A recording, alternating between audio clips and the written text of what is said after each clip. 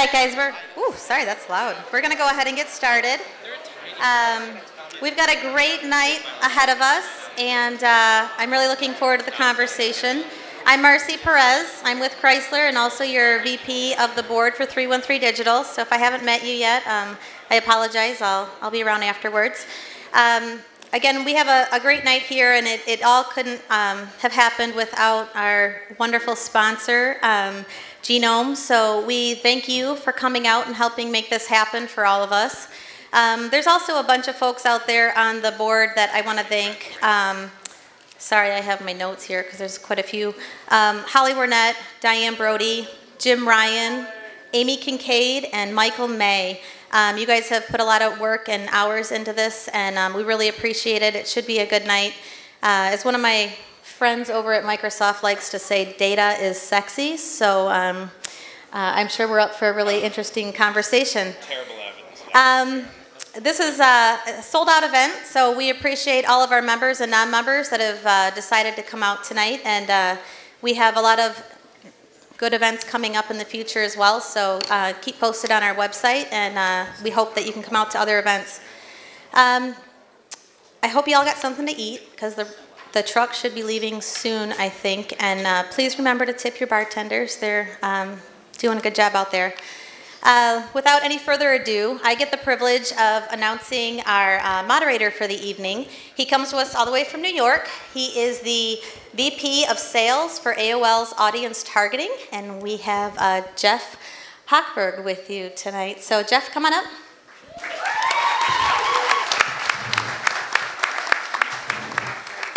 It's the first ovation I think I've ever gotten. Thank you. Can you all hear me? Yeah. All right, good. Good evening, everyone. I just want to thank you all very much for the opportunity to be here tonight and to moderate tonight's panel. Just by way of introduction, I am Jeff Hochberg, the VP of Audience Targeting Sales at AOL, Ad.com, and Huffington Post. I've been with the organization for about 13 years, having spent the first 9 or so on the Ad.com side, and for the last 4 years I've been managing the audience targeting group. In case anybody's interested, I'm a big Nationals fan, big Redskins fan. Sorry about the Tigers' loss today, although they did get the win last night. Sorry, guys. I am rooting for them to make it to the playoffs, though. I have been, for the last month or so, I've been thinking about a way to kick off today's discussion, and just looking for sort of like any witty intro. You know, I thought about how I could incorporate Prince Fielder or The Worm and the 1980s Detroit Pistons or Megatron, and I came up with nothing. Sorry. And so I thought about maybe like taking a chair and putting it next to me and having a mundane conversation with nobody like my man Clint Eastwood, and realized that it didn't work too well for him, so it probably won't work for me either. So instead I figured that we would just talk about tonight's topics. The title of tonight's panel is The Evolution of Big Data, and I read that and I think to myself, what does it mean? What is data? What is big data?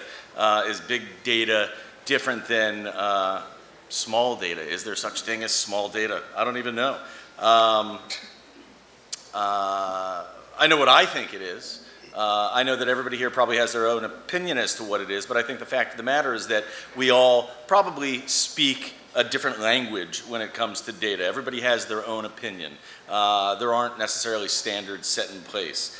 The good news is that tonight we're going to hear from some of the more formidable minds in the industry, asking them what they think about big data, what they think big data is and how it applies to making decisions as it pertains to marketing and to marketing online. What we'll do tonight is to try and generate a dialogue among myself and the panelists, and hopefully the audience as well. We'll talk about topics such as data providers, different tools and platforms, how we use both data and the tools and platforms to make these marketing decisions. We'll talk about analytics and attribution. And if we have time, we'll talk about how the notion of privacy factors into all of this as well. We'll try to keep some semblance of structure to the conversation. We have, I think, according to the schedule, we have 90 minutes. I can't imagine that I or anyone else up on the stage for that matter can keep your attention for that long. So what we'll probably end up doing is having our discussion for maybe 50 minutes and then opening it up for Q&A. With that, I'd like to turn it over to the panelists to introduce themselves, maybe take a minute to talk about them, their role, and the organization within which they work. So, I guess, Eric?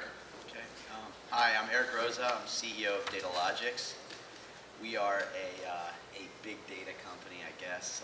We're based in Colorado, and very pleased to say we've recently opened our Detroit office in Birmingham. Big press release yesterday. And oh, I'm sorry. Is that what we want? Should we be passing the mic here? Is that better? Is that better? Okay, sorry. My name is Eric Roza. I'm CEO of Datalogix. Very happy to be here from our headquarters in Colorado, joining a couple of my colleagues who are here. Again, some of you already heard this, some probably didn't. We recently announced the opening of our Detroit office in downtown Birmingham. Very excited to be here.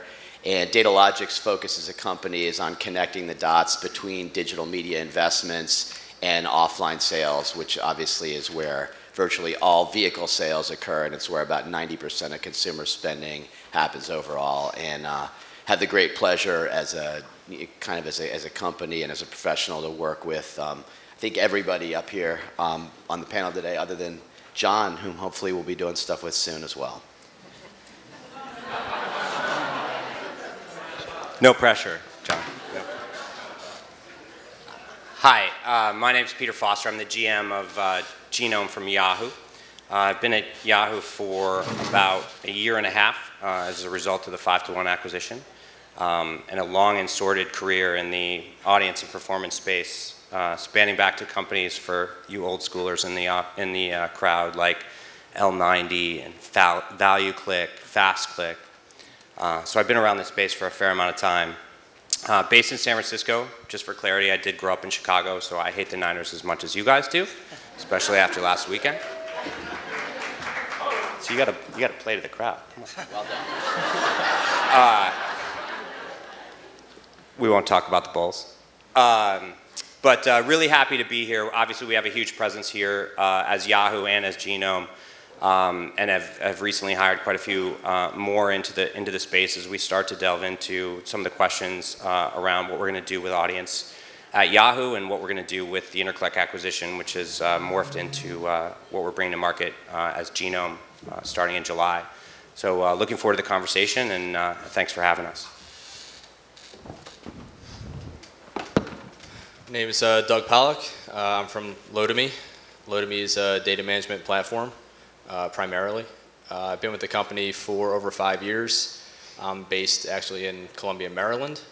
And pretty much what I do for Lotame is I head up a lot of the operations of the platform in addition to their data product. So we do offer up, the gist of what we do is manage first-party data for our clients. In doing so, we also provide third-party data for them to overlay on top of their first-party data.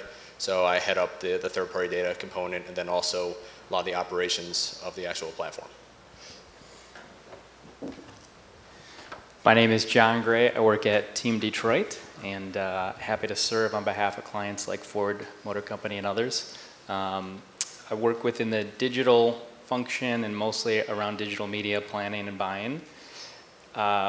The only thing I want to say first is that I'm going to reserve the right that I'm going to voice my opinions tonight because I think some of them may be controversial, and so what I don't want is everybody to come back in and meet with the teams and say, well, we know Ford's strategy is this, because I've worked across a diverse set of clients over the past decade or so in this industry, and that's shaped a lot of what I really passionately believe in, and that's what I hope to share with you guys tonight.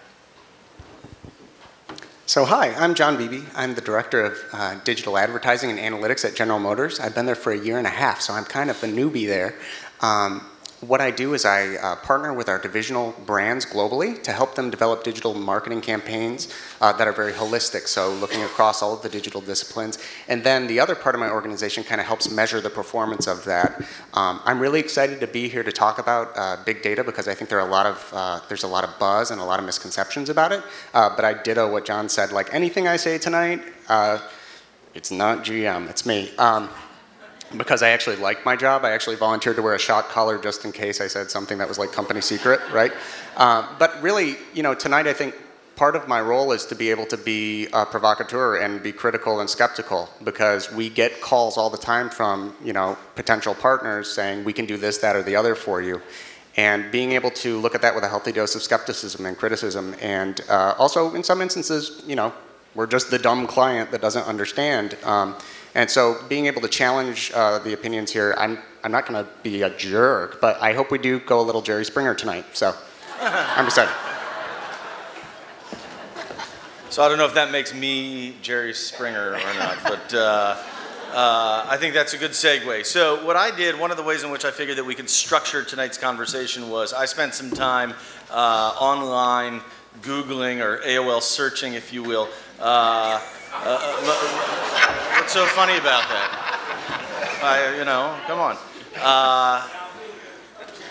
I spent some time on the internet searching for quotes or for interviews from the panelists, and one of the ones which I thought would be a logical place for us to kick it off came from John Beebe, and it was an interview that he did for an event called ARF Research Now Live, where he stated that people don't understand what big data means. No one has figured out how to bring it all together and to make sense of it.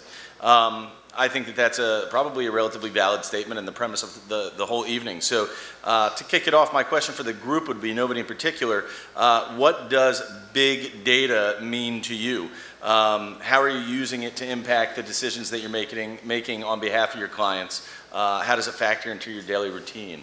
I don't know whoever wants to take a shot at it first. I can jump just because of the quote. Sure. I'll jump on that because of the quote. In the context, they were asking, what are buzzwords in the industry that drive you nuts? What are the most annoying buzzwords in the industry? And candidly, big data is one of the biggest annoyances that I hear on a daily basis. And the reason I believe that people don't really know what it is it's complex. Unfortunately complex. Big data has a lot to do with IT and information processing and taking a lot of different variables, or at least to me, it's more of an IT and an analytics discussion, while the beneficiary of what's happening on the back end, it's highly technical, is marketing and is media planning and is media buying. So for me, it's taking all of these multiple variables, combining them together and making sense of them. And I think the real struggle is there's a lot of buzz about it. There's a lot of misperceptions about what you can do with all of this data in real time. And I know a lot of us are talking about DSPs and DMPs, and what I find fascinating is there are some limitations to the types of processing that happen just based off of the technology on the back end. And I think we're expecting a silver bullet in the digital space, and I think sometimes we're just jumping on the bandwagon with another buzzword. It's fair. So the only thing I would add to that, I think you're right? Big data is you mentioned Hadoop earlier. Should we take a poll? We should, yeah. How many people in the audience have heard of or know what Hadoop is? We can't see. Good, right? Doesn't really matter, right? To John's point.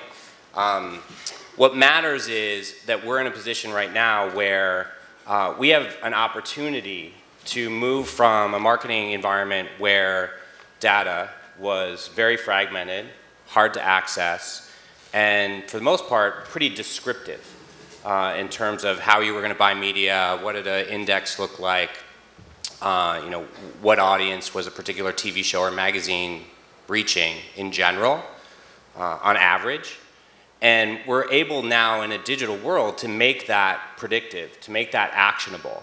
And whether the data is sourced through Hadoop or other technologies, or how we're sort of bringing all that in, we're all in a position here as marketers to try to figure out how we take all the disparate companies and all the affiliations that we each have and make everything that we know about users actionable online, both from a descriptive perspective that can be taken and applied to all the marketing strategy of a particular client, but also specifically actionable, right? I know who that user is, I know where they're going to be, I can find them and I can talk to them in a very, very personalized way.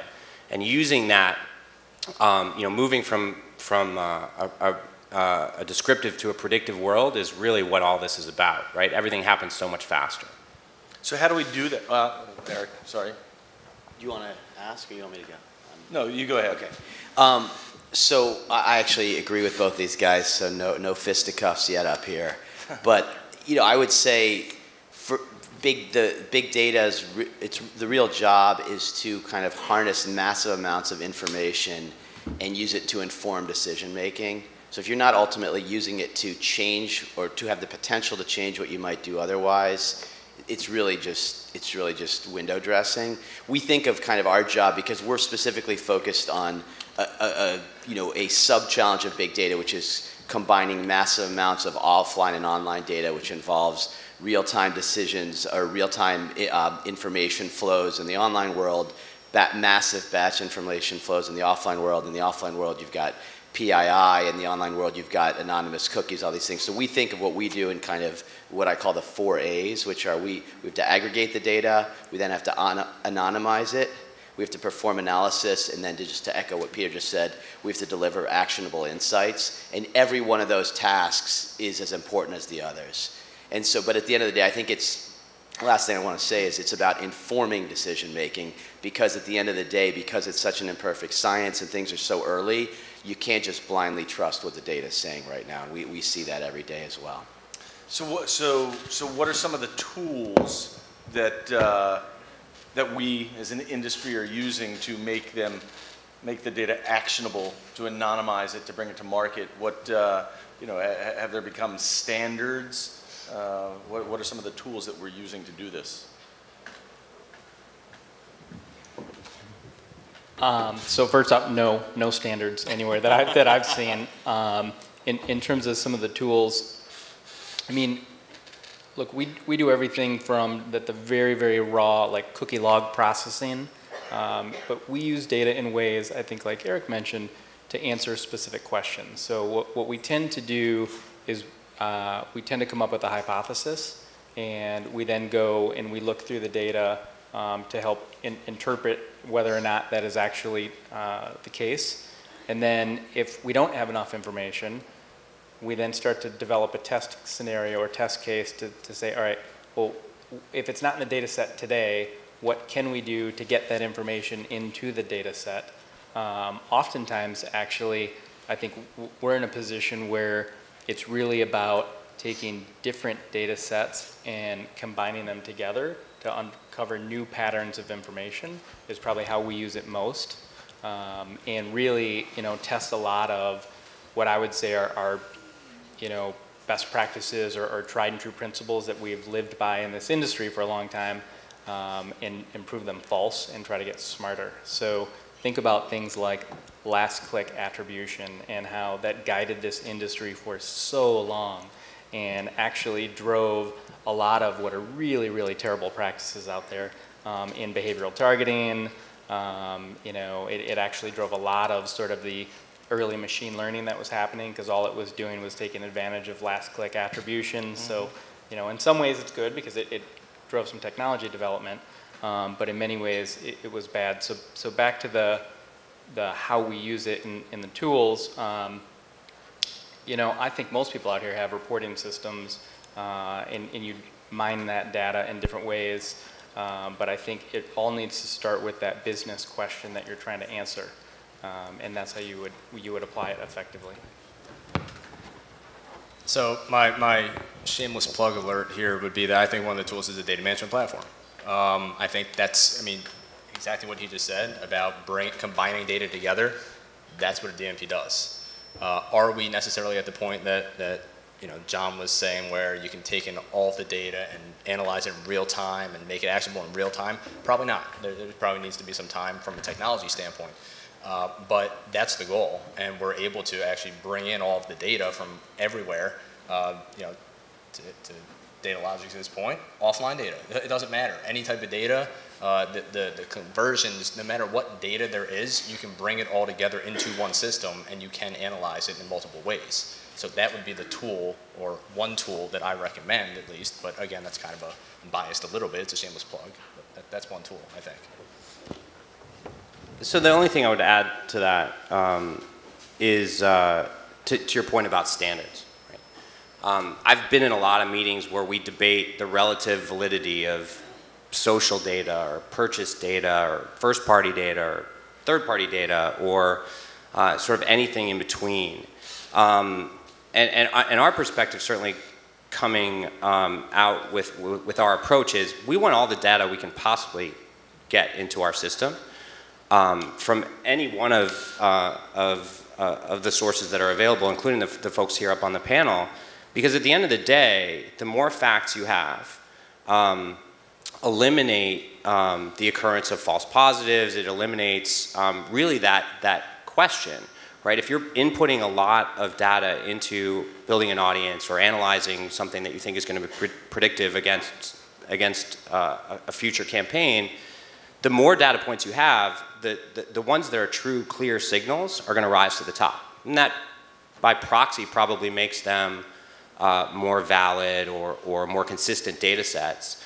But that's almost not the point, right? We want to bring in as much in as possible and find out what's a clear signal for what advertiser. And how do you determine what is a clear signal? What's you're bringing that you talk about bringing in all the data that you can, understanding out of that data what is providing a quote unquote clear signal, directing you towards some sort of positive action. How do you determine what those signals are? I'll take that one. I'm sure there's a wide variety of, I started this, so I'll answer that question. Again, to the point of more data, we talk a lot at Genome, and this is really coming from the interclick culture, we talk a lot about starting at the finish line, right? Rather than starting with, hey, we have an in-market auto intender, right? Which could have been collected from a wide variety of places and might be a perfectly valid signal. We start at the end. We talk to clients about taking a look at, via Pixel or data integration, what the clients that are doing what they want them to do actually look like across thousands of data sets. And what comes out of that, obviously, is commonalities. If you only have 3 or 4 pieces of data on a group of users, you might get a lot of false positives, you might get a lot of overlap. Gender, for example, probably not a great indicator in a lot of cases, but it might be a strong signal when combined with a bunch of other things. So we look a lot at those things and we say, listen, these are the things that the folks that you have actually have in common. That's the first part. The second part is then you got to go out and see how that performs against different kinds of media and different times and different creative strategies. All that comes together and will continue to inform what's causing the behavior that you want. It won't just be audience. It'll be a combination of audience and context and data. But you got to start with looking at the customer that you're trying to replicate in as broad a set of data as you possibly have. So therefore you eliminate, you get to the causation rather than the correlation. Smaller data means correlation. More data means you have actually an ability to pull out what's actually causing the behavior. I think I agree to an extent. I think we as marketers, we have plenty of data. I mean, data is getting pulled into countless DMPs and countless databases all over the place. And to me, just as a counterpoint, I think we have too much, candidly. And we're reading into data and making a lot of assumptions based off of a number of variables. And we're so focusing on, perhaps, sometimes we're focusing so much on the science portion of it and the actual, what we're seeing through clickstream data or otherwise, that we're missing kind of out on the art side of it. And I know there is, I'm a big fan of both. I think the challenge is you can get caught up into all of these multiple variables that explain all sorts of things. This person went online and searched for preparation H, and they did this, that, or the other, or they're doing this, or they're doing that. And it doesn't always tell the full, you said it right when you said, taking the context into account, because I think that's really key as marketers. We can have so much data and we can look at so many variables, but until we actually put it into context and put that lens on it to see what's really happening, I'm looking up preparation H for my mother, you know, why? I don't know why, but, you know, but you got to be careful with the types of variables that you're looking at. I know, right? You have to be careful at the number of variables that you're looking at and don't make so many assumptions. And I think that's where the human element of it and we as marketers come into play. We can't just take a ton of data and assume that that's going to be the magic bullet that connects all of the dots. So I think we have to find a balance there because we have so much data, but the insight portion of that, and actually one of the biggest benefits of big data is that you can, instantly, you can look at a ton of data. The biggest setback to that is you can't analyze it. You actually have to have a human go in there and look at it. So real quick, I'm actually like a former statistician, and so you would think that I would disagree with you, but I actually 100% agree with you. I think I'm very much a big fan of using data to inform decisions, but not making decisions solely on data. You need to look at it, analyze it, make sure it makes sense, combine it with other things. 100% agree. I also think a big issue with data is the accuracy of the data. I think, I hope not for you guys over at GM, but I think a lot of times people bring in as much data as they possibly can without looking at where did the data come from, is it accurate, you know, and it's I'm sorry? How duplicative it yeah, is. and that's another big point, yeah, how duplicative it is. So it's another thing that we really have to look at. It's just making everything a little more accurate in how we're analyzing it. I learned something, I've been in my current gig for about 6 years, and I learned something probably about 4 years ago that I found really valuable, and this gets into what makes data big data versus small data, which is as much as possible, go to the granular. One can get totally overwhelmed and impressed by billions of records of this and gazillions of records of this. And so what I do, we have the interesting scenario again of sitting between offline and online worlds, but as we bring in these big offline databases for the biggest retailers and Polk Automotive and financial services companies and all that, these at the end of the day, they start as offline files and they have a name and a postal address or an email address. So what I do now is I will actually look at my own record in these databases and those of my employees, and it doesn't matter how big a data set is. You can do this, obviously you can do this online too, because you can look at your own cookie or those of your employees. You learn so much by looking at that. And I, very early on, I used that, I guess, as a competitive advantage for us. I said, I'll show you in a meeting what your own data says. No other data company that I knew would say that, right? And so I found that incredibly valuable because it's easy to get overwhelmed with the quantity of data, and I think, as all these guys are saying, the quality is very spotty, and there's absolutely a garbage in, garbage out thing. And as we are acting as a pipe for a lot of third-party data sets, over 1,200 different third-party data sets, we are getting garbage in. Everybody is, and so your job as a big data company or a company working with big data is actually to learn how to filter that. And so I just encourage you guys. I think maybe that's one takeaway.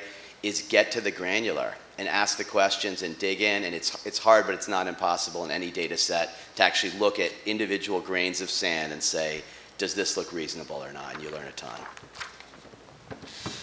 So there was an Ad Exchanger article last month. It was titled "Lines Are Blurring Between DMPs and DSPs," and it stated, "Behavioral targeting in the right context is an excellent predictor and locator of who are apt to buy something."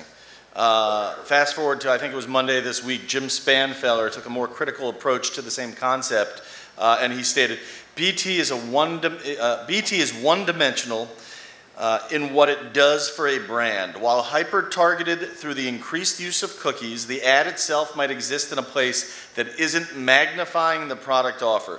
What companies should consider is the platform where the ad is living. Is it in a place where users are thinking about the product genre?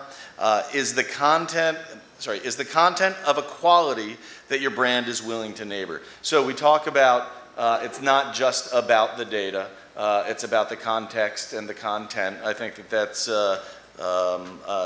what these quotes are saying. Does that, well, two questions. One is, any of us here at on the panel, have any empirical data which actually proves that there is value in buying data, buying users, buying audiences within content or context over just straight programmatic buying? Absolutely. But first off, when we do programmatic buying, we also take into account context. So that's one of the variables we look at. But I think BT is probably one of the biggest lies out there. In fact, when you look at auto intenders in general, and this sort of comes back to where the source data comes from, because I can't tell you how many times I could go to 10 different sites and say, hey, I'm trying to reach auto intenders, small sedan intenders on the West Coast, what type of inventory availability do you have? And the numbers that come back are outrageous. I mean, tens of millions of users, and when the entire market's not going to sell, more than 14 million cars, you just know it's not true. Right. And so, first it is interrogating that data. It is applying that sort of human logic to it overall. But yeah, I think that's sort of one thing that we've done a disservice, is not really questioning all of that and finding out where the source data is. And none of this is perfect. We talked about data accuracy. Go to your own credit report. I mean, one of the providers says I'm retired. And while I hope that's true someday, yeah. While I hope that's true someday, it's absolutely false. My wife gets catalogs that says Reverend Lisa Gray, and I have no idea why that happened. And actually, I may call you up because that may be something that you've done to me. But so you absolutely have to apply that filter. And you guys you all know your businesses, you know your clients' businesses. You're much smarter, and so start with the hypothesis and use the data to interrogate it and move on from there. You John. Oh, sorry. So I just want to play on that for a second, the context piece. So I agree with everything John just said, and data validity aside, to some extent, that's almost the role of the DMP these days, is to input a lot of signals and create segments, and these guys spoke well to that. But Genome works as a managed solution, but by combining signals from creative, supply, therefore environment, context, as well as audience, and providing analytics and actionable insights out of that, we absolutely feel strongly, and we see it every day in every campaign that we run, that media performs differently. Not just in general, but for different advertisers, for different audience segments, for the same advertiser. It's a critical component of what we do and what all of you guys, I'm sure, are doing. But I would say one thing that I think is important that I think we've lost, which is Genome, when we're running a campaign, we own an exchange, right? We theoretically can bid as much as we want on our own supply. We source a relatively small percentage on a purely bidded basis. We buy a lot of above the exchange supply from our supply partners. We buy on exchanges. We buy programmatically through partners like AOL and Microsoft. But the notion that data and bidding are exclusively linked is a huge, huge miss in this space. Because the notion of programmatic doesn't necessarily mean bidded.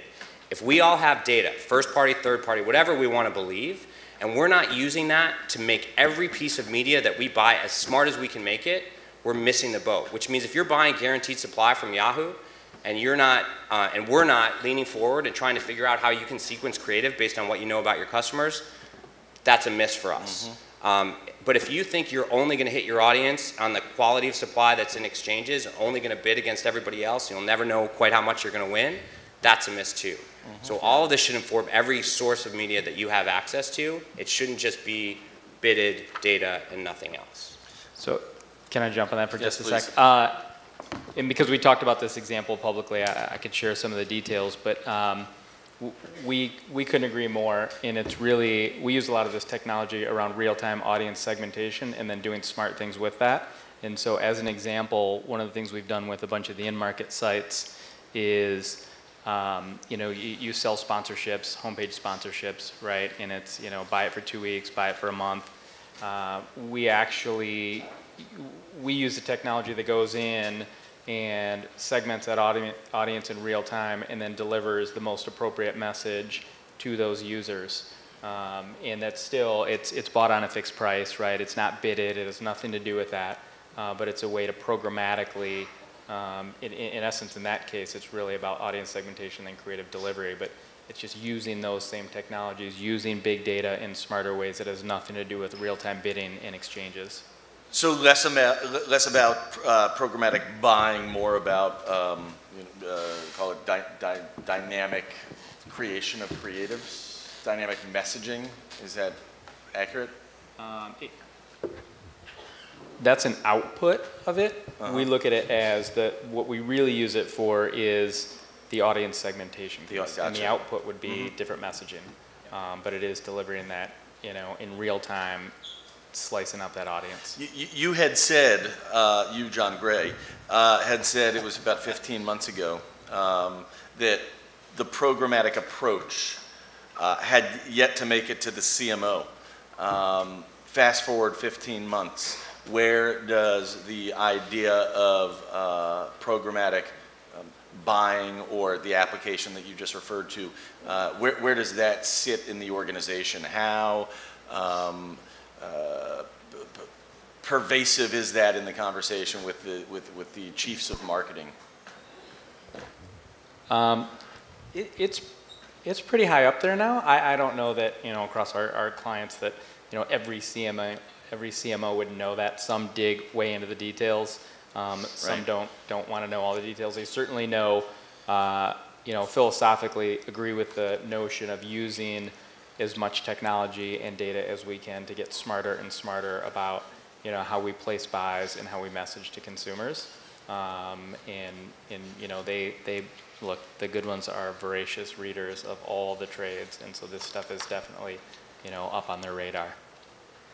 So on that, I don't think they really know or care. The CMO. Yeah, I mean, honestly, I don't know that they need to. I think that them knowing helps them not get taken advantage of by media partners as well as their media agencies, and I'm speaking generally, not for GM. But I don't know any executives that necessarily, unless they're digital, that sit around and walk around and start talking about DSPs, DMPs, trading, anything. I mean, that's not something that's even necessarily on their radar. I think what they are interested in is efficiency and making sure that you get good ROI on that spend, and so they love that concept, I think. But a lot of people in those positions, they came up under the traditional arm of marketing, and so this is kind of new territory for them, and it's up to us to help translate for them. But I think this is where, and even getting back to some of the previous conversation, as a marketer, it's a lot of what we're talking about is display and efficiency and making sure we're getting relevant messaging out there. You can be amazingly efficient. I mean, physically, you can be amazingly efficient, but then you spend all evening on the toilet, right? So it's really important that what you develop, and I think what we're missing here with big data and what we're learning about consumers is the front end of it. If you rewind all the way to what types of content are you developing, and what kinds of experience are you giving people, and I'm not just saying on a banner, I'm saying beyond the banner into the actual content integrations or different partnerships that you have with media partners. It's not just about slapping really efficient banners up there to try and entice people to come to your content. So using big data and using all those variables and understanding who that consumer is and who that segment is, and then developing relevant content to them as well as creative, I think that is really important. I think that that's a lot of times what we miss out on in the name of efficiency. So you talk about efficiency. I think it's a logical segue to I don't know if that's a euphemism for performance, but I think to a degree it probably is. Yes, no? Maybe? Sure. Okay, good. Because that helps me. So we talk about, in our business, it's often all about performance. We talk about key performance indicators, lower funnel activities, offline sales, whatever it may be. Is there a common end goal that we as digital marketers are trying to achieve, either on behalf of our clients or ourselves if we are the client, that data allows us to take that sort of like next step towards? Is there a way to sort of sum up what the ultimate goal is that we're trying to achieve? So I think these guys probably be able to speak to it better as the actual clients. From what I see as clients using our DMP, I think the end goal is, for a marketer, the ROI on making an investment in advertising, and then how does that line up with the purchases? And Datalogix probably can do a really good job at analyzing this for the clients, and I think you do have some products that do that. Shameless plug for you. I really think it's just looking at, especially in the online space, the biggest thing that I've heard from CPG clients all the time is, they want to put money into the digital advertising, but they don't know how it really relates to the offline purchases that occur, what you guys said, 90% of the time. So in that situation, it's tying those two together, and I guess the good news is we're kind of there as an industry, as referenced by Datalogix, and a lot of tying the information together from offline to online is the capabilities there. We're able to do that. Datalogix is able to do that. I'm sure a lot of other companies are able to do that. And I think that's really where the industry is going. But that's my opinion. One other thing I want to mention about performance, it's a pet peeve of mine. I think performance is one of those buzzwords that's way too vague.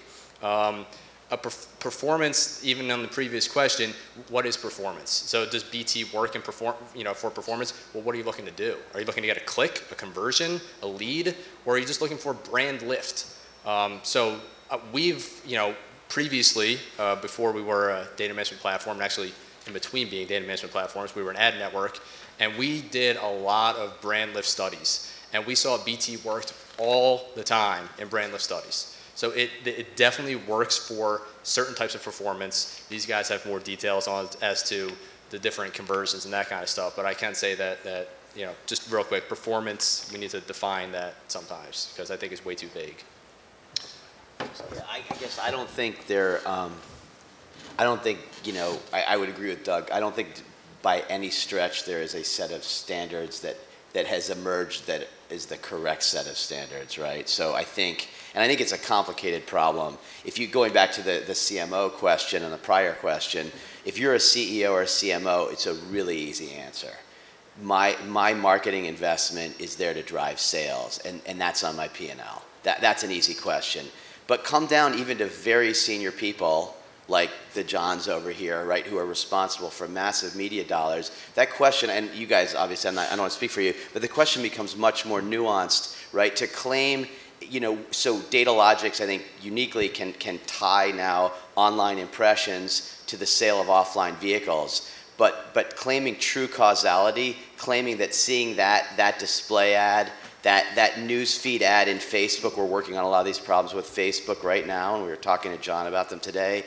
Very challenging to claim causality, right? And so I know, by the way, and so I say this is real, I know how, when I say I mean not me, but my team knows how to prove that an online ad, whether an online ad drove sales of toothpaste or a can of soup. We know how to do that now. We know how to say whether it drove someone to buy a sweater at Macy's or buy a thing of laundry detergent at Walmart. We don't know yet how to prove that a vehicle was sold to a specific group of people based on the ads they saw. But what we do know how to do, so this is where the current state of the art is in terms of offline sales. What we do know how to do, and what we've proven repeatedly now, is to say these people who were shown the ads did or did not buy cars at a higher or lower rate in the 15, 30, 45, 90 days afterwards. How do you do that? So I'll answer yours because Peter didn't finish this. That's an easy one. But so the way that we do it is by working with Pollack Automotive, who's our partner, and we, without getting into all the details, we have an online match process where we have the ability to target audiences or measure audiences that other people have targeted, and then post-campaign we can actually work with Pollack and pull through auto registration data and actually see how that ties into a significant number of the impressions served. In some cases, 70% plus of impressions served in a campaign. So we can show now, so the earlier question about does context matter can be answered in what I would call a black box mode, which is we all have opinions about whether context matter, and like everything else, the answer is yes sometimes. Does the offer matter? Yes. Does creative matter? Yes. Does the audience you reach matter? Yes. But ultimately, if you can prove whether the people you're reaching bought more product as a result, then those questions get answered for themselves with data. But again, I'd say we're a long way from being able to prove that in the automotive space. But I think you're going to see, we couldn't do what we're doing now. No one could a year ago and 2 years ago and 3 years ago. So I think you're going to see tremendous progress in partnership with the big agencies and OEMs at trying to connect these dots better and better, because it's really challenging. Yeah, it scares the heck out of me to optimize campaigns all the way to sales. And the reason why is I don't want to redo what we did with leads, which we're still trying to, shake that hangover off. What does that mean? So, well, what I mean by that is, if the easiest way to drive sales is to put cash on the hood, right? And a lot of the car companies did that for many, many years. And what they ended up doing was driving down the overall transaction price and values of their vehicles. And it's this snowball effect. So it's actually, if you think about like online advertising, for every million I might spend in online advertising, I'm going to have many, many multiples times of that in CNI, cash on the hood, which is actually going to drive the sales. And so I get really nervous about this notion of trying to get it all the way down to sale, because I think we'll be ignoring what's incredibly important for a lot of our brands, are things like favorable opinion. The other things that help you get higher transaction prices for your vehicles, which ultimately will result in higher resale value and better pricing for consumers in the end. So to me, like, that way end point is a scary, scary scenario to try to like reverse engineer that exact thing to hope that we're going to have that, perfect science. I also know that if you understand enough about, how the dealers work and how that world is, a consumer can come in wanting an Escape, say in Ford's instance, and depending on what inventory is available and those types of things, they could walk out with an Explorer or something very, very different. So there's so many things that happen between what that consumer intends to purchase and what they actually purchase, that possibility freaks me out just a little bit. Well, so the only thing, just to complete the triple play of the three people who probably shouldn't be commenting on this, right, is attribution is a client-side problem. And it is a problem, right? You are the only people that have visibility into everything that you're doing from a marketing perspective across all platforms, online, offline, whatever. We can help bring a lot of signals back to you that continue to inform that. But the direct line of causality, exactly to your point, if that's not what you guys are most valued, but that's an input to everything else that we're doing, we need to continue to innovate on that, whether it's viewability or brand surveys or whatever. We need to continue to innovate to bring you more inputs. But the attribution across all your marketing mix, that's on you guys, and we can help you as much as we can. But for us to sit here and tell you, what the overall attribution looks like for the gazillion dollars that you guys put out there in the market, it's to your point, it's a little bit myopic. And I think, and not to say that there's not value in tying it to sales. I just, we did when I was at JWT a long time ago. We with Ford did the Exmo study, proved the link of online advertising to sales and its relation to offline media and all those things. That really sort of broke open at that time the digital budgets and sort of it broke through the mindset of the higher ups within the marketing organizations that digital can actually have an impact. So there's a role for these things. So I don't want to say that don't do those things, because when planned strategically and done well, they absolutely can be an important sort of tool. It's a lot more information than you had before, and we're going to continue to innovate on that for exactly that reason. And automotive is absolutely the most difficult vertical to do this in, right? Given the small number of units that move, how long consideration cycles, the amount spent on mass media, all these kinds of things. Yeah, so I think you've got a toolkit, right, that is comprised reach, online engagement, some level of brand resonance. What we're focused on is bringing sales in, to John's point, as another important metric, but I think especially in automotive, it needs to be considered as part of an arsenal as opposed to an end in itself. Yeah, John Gray, you had said, answering the question, why do brands need a better way into display advertising? What's the problem been to date? Your answer was, and this was, again, going back about 15 months, to date we haven't had a way to programmatically, and here we are kind of tying it all together, to programmatically optimize towards attitudinal shift. Is this important for exactly that reason?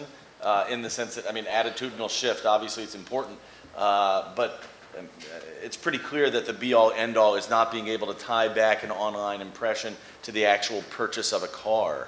You know, the concept of programmatically optimizing towards attitudinal shift, what does it mean? So actually that sort of concept was one that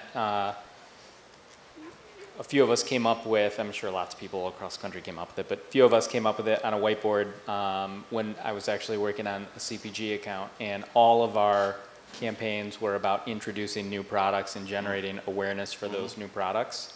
And I was getting really frustrated because people don't go to a site about hand lotion. You know, you don't need to go to a site about hand lotion. You certainly don't submit leads for hand lotion. You know, there's all sorts of things. I was like, well, how the heck are we going to optimize these campaigns other than, you know, coverage models that, because of the amount that we're investing, we couldn't take that coverage model, like if we convert it to an online GRP, we couldn't tie that back to sales. And so we thought, well, if the objective really is awareness of this new product, why don't we measure that? Why don't we take that survey response as a digital signal, and then, you know, instead of looking at a report 6 months after the campaign, why don't we get a little bit smarter about that and feed that digital signal into a system that can then go out and continue to buy against those audiences that that have a higher likelihood to have an increase. So by me asking that question is proof that context actually matters, because I read it out of context. So I think there's something interesting in that whole thing. I think technologically, it's actually really challenging, other than doing surveys like at the moment of impression, or, you know, shortly after based off of cookie data or whatever. I think technologically it's interesting to do that because that type of sentiment data and some of the brand attitudinal lifts typically happen in the social space. And a lot of that data is what we call unstructured data. It's just kind of blah. You know, I love my Chevrolet Malibu because X, Y, and Z, and it's all unstructured. It's just kind of out there. And what we can pull all of that information in, but there's a process that has to happen where you actually structure that data, and you, whether it's through keywords and all sorts of analysis that happens, but doing that in real time is really challenging. I think that's one of the biggest challenges because, candidly, the servers can't do that. There are processes that have to happen in advance to filter that information before you can actually do that in real time. So I think that's where social nuance comes into it. And I think in a lot of instances, just because somebody says, yeah, I loved your product on a survey, that doesn't necessarily get to the true feelings or brand lift or sentiment about that product. So I think it's really important that that's where you start looking at what's happening in the social space and adding that nuance to it. But again, that takes a human, and that's something that we as marketers, we need to take into consideration. We can change topics a little bit, talk about cross-platform. In an Ad Exchanger article titled "Polk Execs Price and McBride See Offline Data Measuring Online Activity," John McBride from Polk had stated that no one yet had, and this was going back towards the end of 2011, so we're talking 10 months ago, no one yet had the ability to look at attribution across channels. Has that changed? Are we, whether it be CPG or whether it be autos, are we now, do we now have the ability to look at attribution across channels? Where does mobile fit into the mix? Where does video, the other questions, but from an attribution standpoint, are we able to look at it across channels? The attribution debate aside, right? Yes, whatever attribution. Whatever that means. Right. A better way to look, are we able to tie an impression, call it sequencing, from display to mobile to interactive TV? Yeah, so Yahoo's in a unique position, we think, to start to try to tackle this problem. We have some components of it today, but given the fact that we see users, registered users across multiple devices today, we are able to start to look at what someone sees on mobile, what they see in video, what they see in display, what they see on their tablet. It's going to be a huge focus as we start to bring what we're doing with Genome in terms of everything we know about users and start to try to sequence it across multiple devices in real time. But that's a huge focus. Maybe two of the clients, the Johns, I guess as we're calling them, might have a perspective. But I think the answer is no, nobody's totally solved that yet. You guys don't like that? No, it's fine. All right.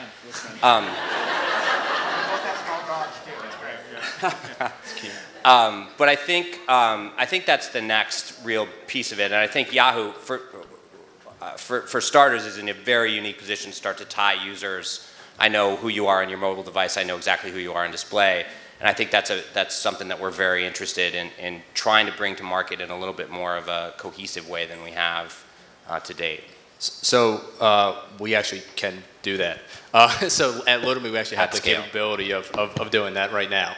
We have a couple of our clients, don't think I can share their names, who are actually doing sequential targeting. They're testing out sequential targeting cross-platform.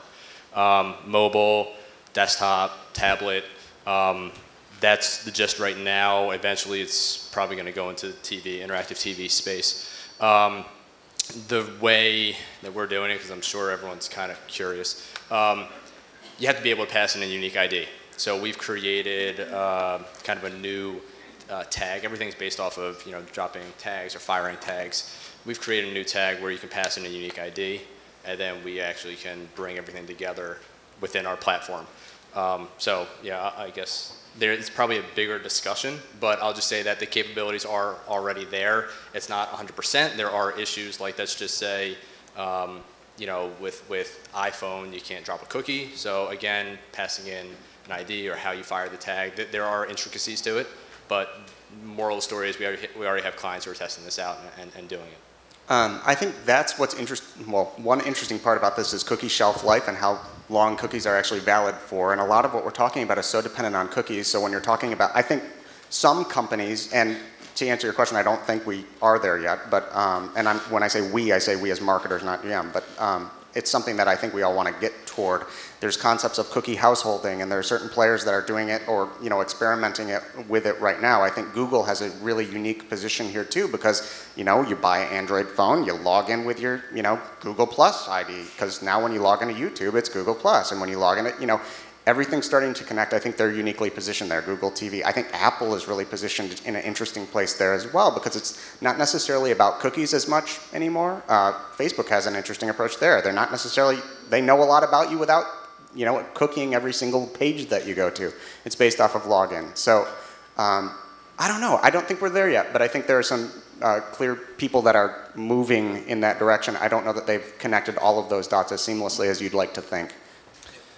So just to be clear, I agree. I think on a holistic manner we haven't, but to John's point, so we work with we work with everyone in the space, from publishers to networks to agencies to marketers, but there are some of those who have those login information across platform to where they are able to pass that in, and we are able to join it.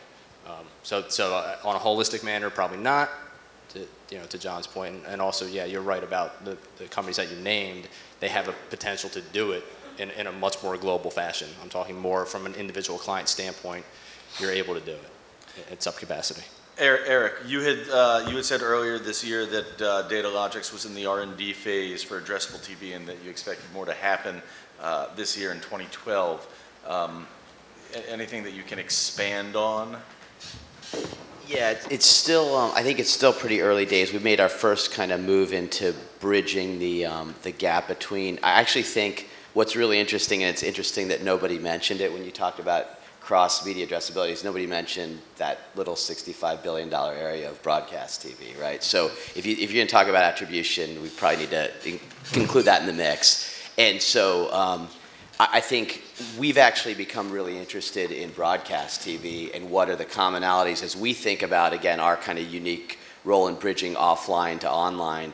And so we announced a couple months ago a partnership with TiVo, which lets people buy actually TV viewers wherever they are online. So you can kind of buy in a programmatic sense online audiences who have watched Mad Men or Monday Night Football or whatever the case may be. And so I think that's kind of our first straddle at bridging the world. So I guess since I said that, I've become much more enamored by the idea of how can broadcast TV and digitally addressable media, which are tending not to be TV. And just disclaimer here, I started working in the digital media space in 1996, building out the first commercial video on demand system. And it just, this stuff is moving really, really slowly, and I like online stuff. It tends to move a lot faster than addressable TV. So, I'd like to set it up at some point for us to be able to offer the audience the opportunity to ask some questions. I don't know if we're going to do it by like note card or whether we're going to raise our hands. But what I'll do is I'll ask a couple more questions, and then we'll turn it over to the audience. John Beebe, you had said, sorry, I didn't mean to catch you off guard. I'm freezing. Borrow my jacket. You said in 5 to, this was in the ARF Live, ARF Research Now Live conference, you had said in 5 to 10 years, people won't go to websites, information will come to them. It's happening now on mobile. Mobile will be your passport to the world. What does that mean? It's a good idea for a new business. No, I think,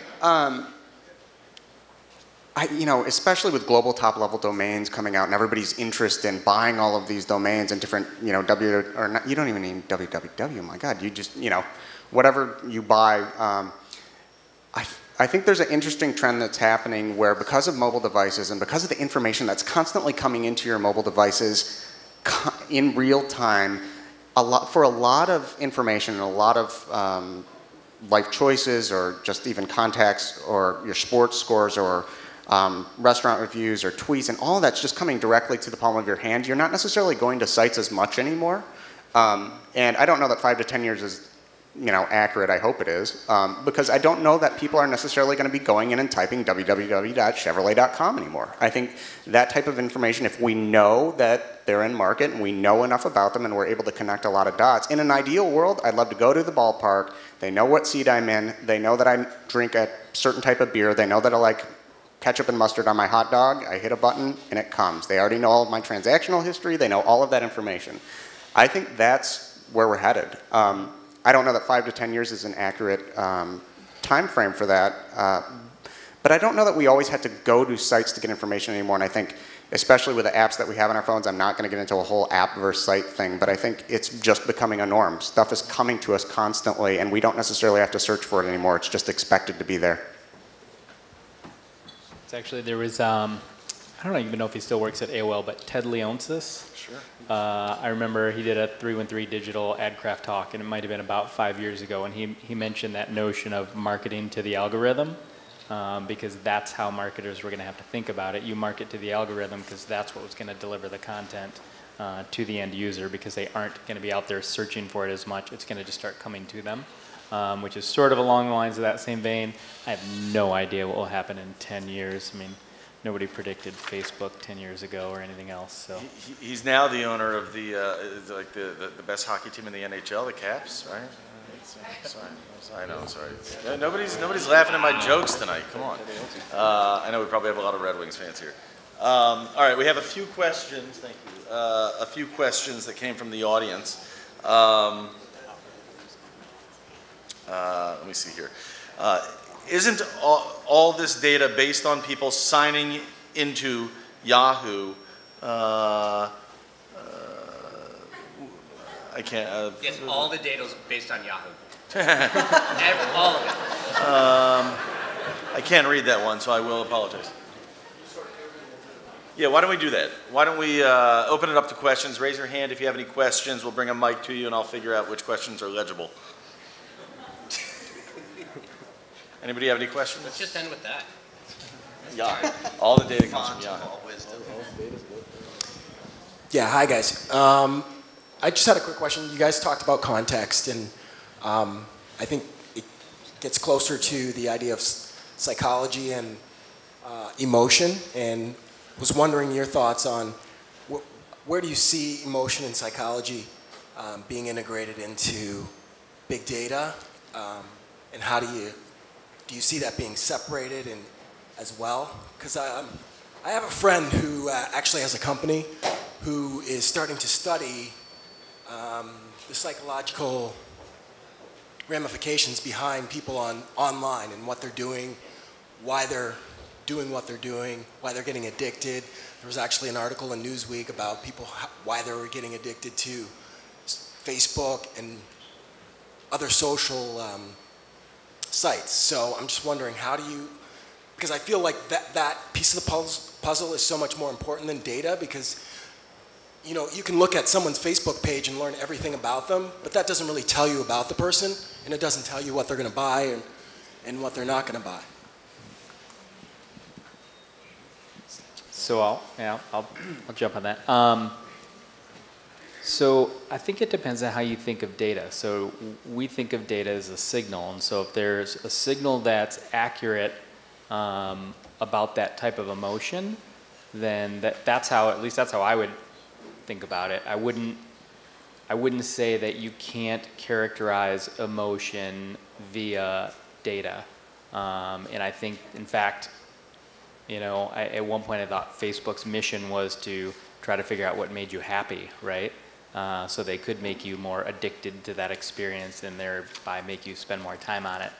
So I think there's probably some people there that might disagree with the notion that you can't use data signals to sort of understand emotions and what drives emotion. I'm not sure if that was exactly getting at what your question was, but it certainly, you can use data to uncover emotion, and what is the importance of that would sort of ultimately go back to, again, what you're trying to do. And so as marketers, one thing we try to do is drive favorable opinion, and that is an attitudinal or emotional sentiment, and so we do use data and signal to measure what that favorable opinion is. Yeah, so just real quick, I agree. I think that is data. I think that is a piece of data. Data is a piece of information. So John said that data may drive the emotion, but then once you know the emotion, that can feed back in as more data. And I think that we all agree that that can definitely be used in all types of efforts, all types of analytics, but any piece of data, and I consider that data. That's what I think John was saying too. I was able to decipher this question, by the way. Isn't all this data based on people signing into AOL or Yahoo with accurate demos? I myself list my age as 100. So the question... I'd love to take that one. No. No, it's not. There is, I think, so there are companies like Yahoo and Facebook and AOL that capture a lot more information about people that log in. There are companies like Twitter that only capture an email address and that's it. And they rely on other companies, some of which may be represented on the panel, to provide them with information that has more reliable signal than unverified self-reported online information. Yeah, I'll reinforce that for you, which is the point I was making earlier. If you're only taking one signal, wherever it is, whether it's your Yahoo login or social data or one BT segment that you buy from whatever vendor, you're not getting enough signals. And you want to eliminate the false positives, right? Yahoo spends a lot of time working with online and offline companies to match up our data with data that's available elsewhere, so that we can get a more true picture of what that user looks like, and we can eliminate bad data from the set, or we can at least minimize its ability to affect any prediction that we're working on. So, it's absolutely accurate though, right? If you only relied on what our logins were, I'm turning 29 next week, so. You and me both. Here's a question that I think is very relevant to the folks on the panel. It sounds like everyone forgets the purchase funnel. What part of the funnel do you feel is the most important without cash on the hood?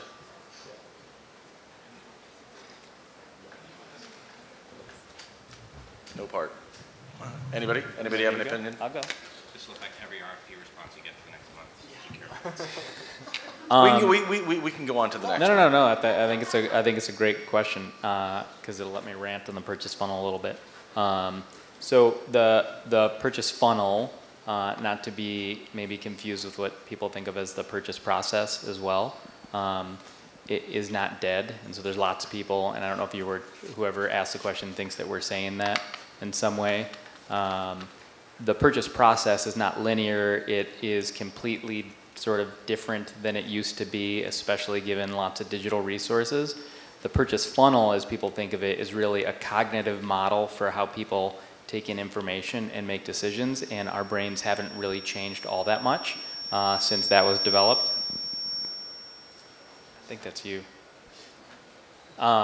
So purchase funnel still exists, and your comms objectives that are tied back to that funnel, like trying to raise awareness or generate favorable opinion, are all dependent on the products that that you're trying to market, right? So, I'll give you a great example. Like when you say if the question was what stage is more important, we're launching a new vehicle, C-Max, which, relative to something like Mustang or F-150, has no awareness at all.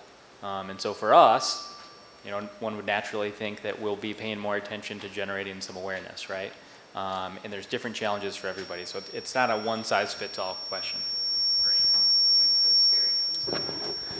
For me, and this is a personal opinion, I'm a huge upper funnel guy. I love it.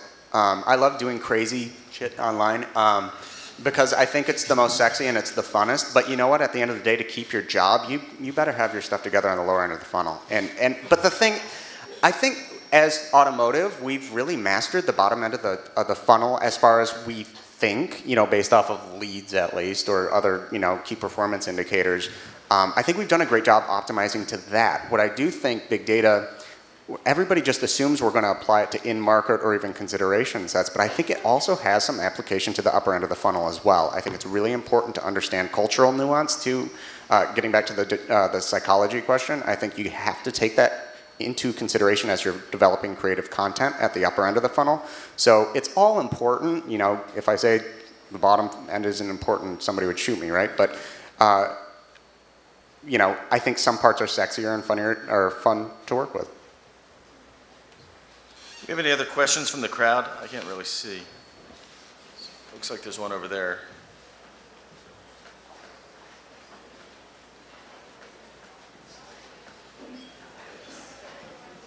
Hey guys, this is Rachel Hazy from Millennial Media. I just had a quick question.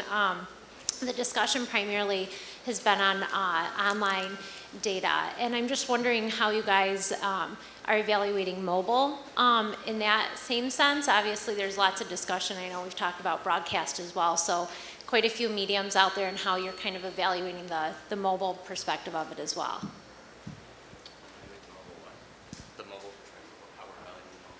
I can't go into specific detail of how we're looking at mobile or what value we're putting to it, other than I can say in general, I think a lot of us would say it's uber important, especially because, at least in the role I'm in and with my colleagues here, we're looking at it from a global perspective, and in some areas of the world, mobile is their first information device. So we absolutely are taking it into consideration. I can't go into detail as far as how we're doing it or how we're looking at it, but we are looking at it at the same time alongside tablets, alongside our sites.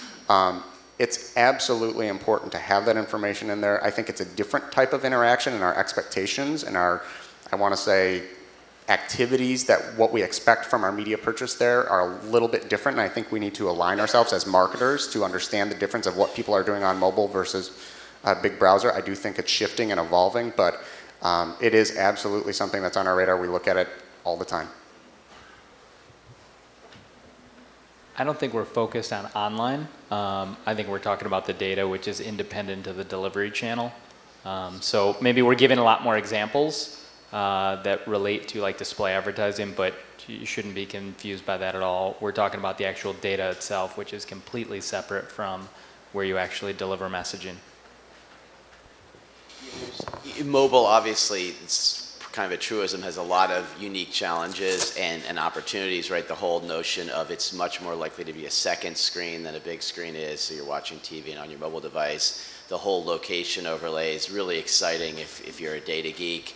You have a much tougher form factor to get people emotional with because it's much smaller. And then the kind of ubiquity of cookies online is really challenged in the mobile environment for a whole bunch of reasons, which I won't go into.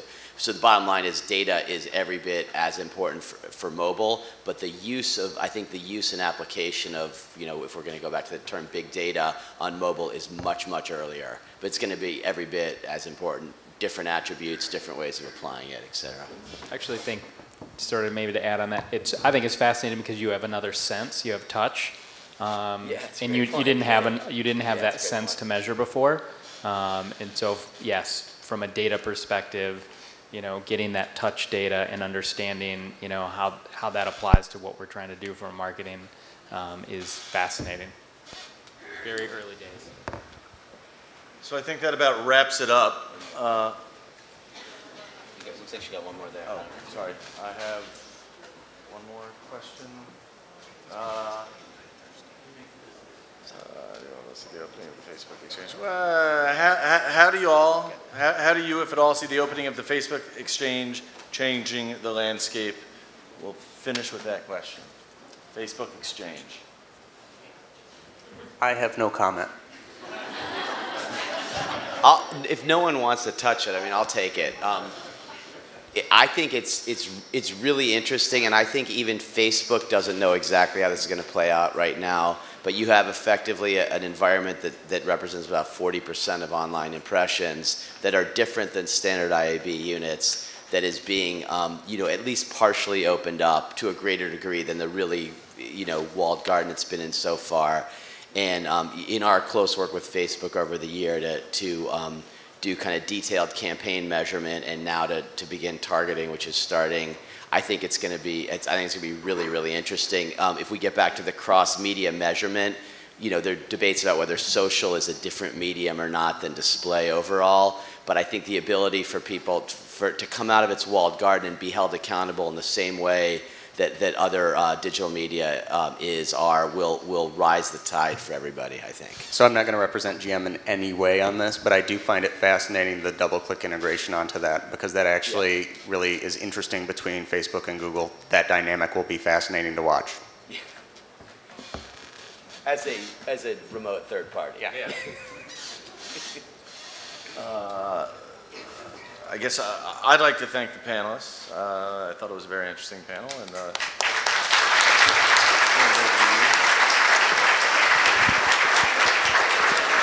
All right, we want to thank you too, Jeff. You did a great job. Thank you very much. And thank you to the panel. It was great.